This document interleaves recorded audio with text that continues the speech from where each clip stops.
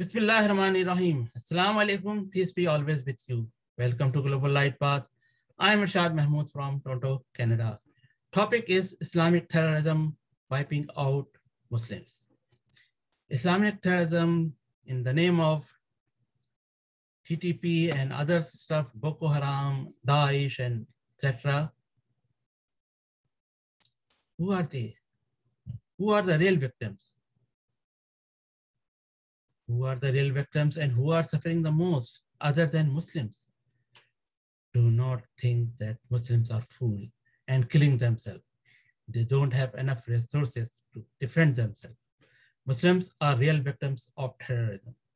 At present time, Muslims in the Middle East and in Afghanistan are suffering the most, and others could be next in line.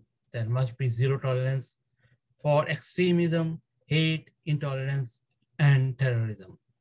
Let there be no fooling to humanity by any means. If there is no true justice, then there is no peace, since cause and effect are interrelated. Real victims are those who are suffering the most. World's biggest victims in modern time are Muslims. Majority of Muslims in the Middle East and Afghanistan, Kashmir are sent to stone ages. Let's understand, let's think who are the real victims. Who are suffering the most? Who are fooling them and wiping out them? Thank you.